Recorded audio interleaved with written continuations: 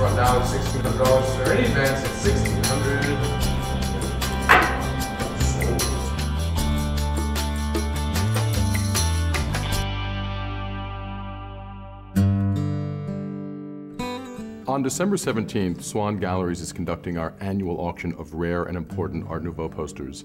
And this year, we're really off the charts as to the rarity and the importance of the posters that we're offering.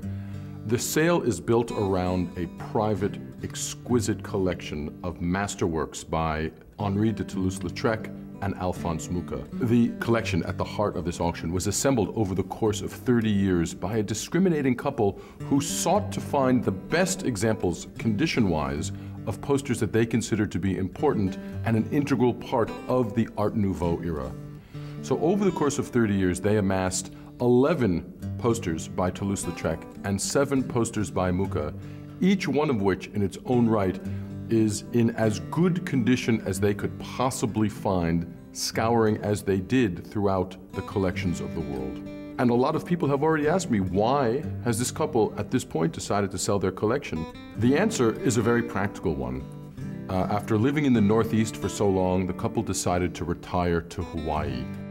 The tropical climate of Hawaii really is not conducive to collecting paper. The humidity, the warm air, the salt air, all have a lot of reasons against bringing a fine collection of works on paper to that tropical paradise. What's so impressive to me as the head of the poster department, and should be impressive to those of you who come in to view this collection, is here in a single auction, you have the possibility to acquire what it took this couple 30 years to put together. Works of this magnitude, works in this condition, seldom, if ever, appear on the market one by one. And to have 18 posters at the same time in the same auction in such good condition really is a once-in-a-lifetime opportunity for many other collectors.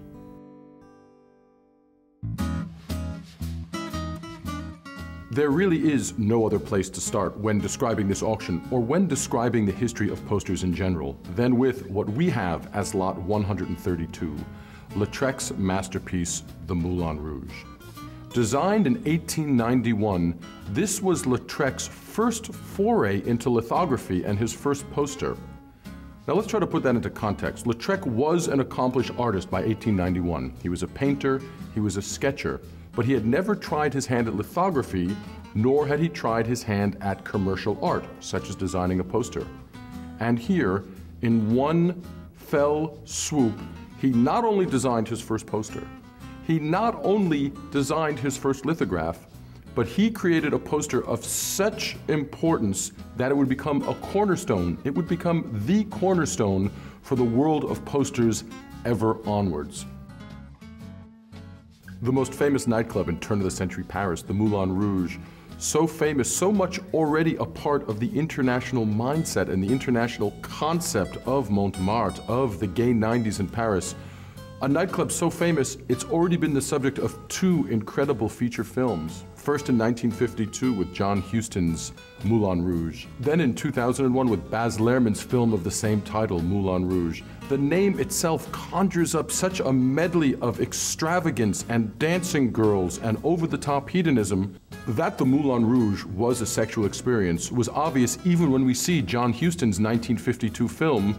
When he films the dancers in the club recreating the can-can, it's very clear that the dancers' petticoats and the men's reaction to seeing women flash their underwear is the very essence, the very nature of what this club is about. And Lautrec, in his poster, manages to capture all of the excitement, all of the movement, all of the novelty, and let's face it, all of the sexuality that the nightclub represented. The center of the poster is in fact La Goulue, the dancer, an American dancer named Louise Weber, performing under the name La Goulue, which itself means the glutton. The poster features her petticoats as she kicks her legs up in one of the famous can-can dances that helped immortalize the establishment.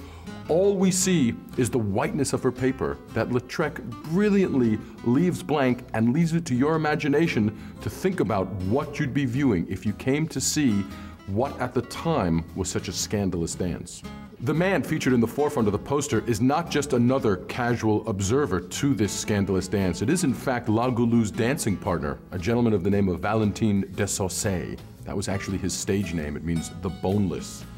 And as we see here, he is half shocked and holding his hand to his mouth, but his other hand is actually pointing towards the nether regions of the dancer in question.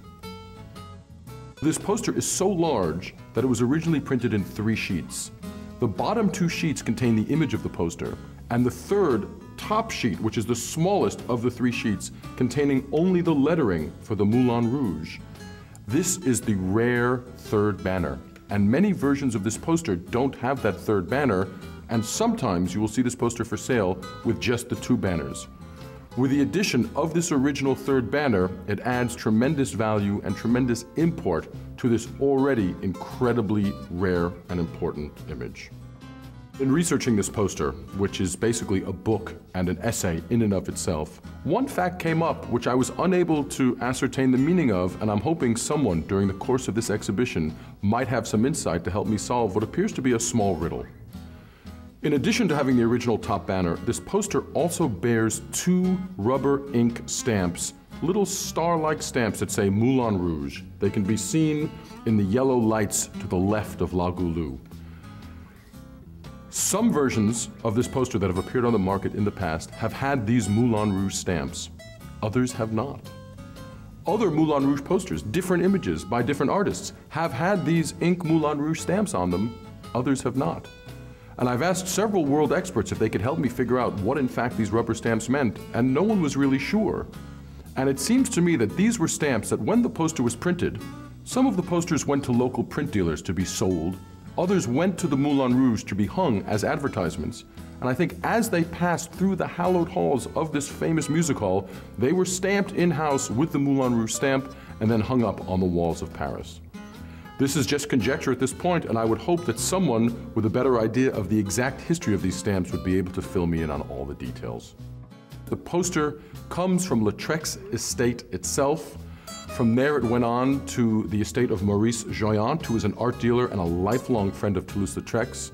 And from Joyant's heirs to the present owners, the poster really is a masterpiece with impeccable provenance. Among the other highlights of works by Toulouse-Lautrec that we're offering in this auction is lot number 133. This is the Salon de Sante from 1896. This, as well as several other of the Lautrecs being offered in this auction, are exceptional because of their incredibly fine condition. What do I mean by incredibly fine condition? I mean condition as fine as the day they were printed. And if this is hard for people to believe, several of the Lautrecs that we have in the auction have not been mounted onto linen. That means they're in their original paper state.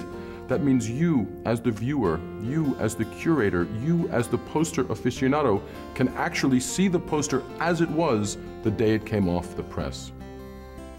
This poster from 1896 features a beautiful woman reclining on the deck of a ship. The image was used to advertise an exhibition of posters at Paris's famed Salon de Sante, but the genesis of the image was a boat trip that Toulouse-Lautrec took on his way to visit his mother one summer. On this boat, he encountered a woman. She may not even have known he was on the boat, but Lautrec completely fell in love with her, stayed on the boat longer than he intended to a different city in order to be with this woman. At some point along the way, a photograph was taken of her, and when he finally disembarked from the boat, he used the photograph to design this poster. It's just a wonderful image using the diagonal of her chair, using flat images of color. A lot of Lautrec's signature design elements are visible here.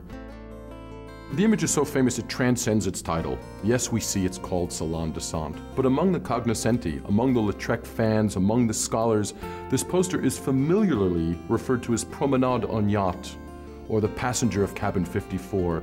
It tells us that the story and the inspiration transcends the simple image itself.